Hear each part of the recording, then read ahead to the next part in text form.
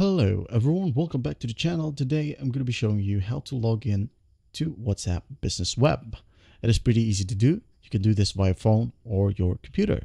Just go ahead and open up your favorite browser, and then in the URL box just type in WhatsApp Business Web.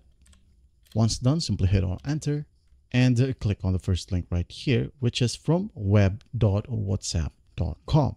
All right, click on it or tap on it on your phone. Simply follow these simple steps right here for you to be able to log in to WhatsApp Business Web. First up, open WhatsApp on your phone, then tap Menu on Android, the three dots, or Settings gear icon on iPhone. All right, so I'm going to go ahead and do that.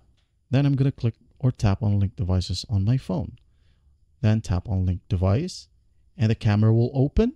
Just go ahead and point your camera directly to the QR code.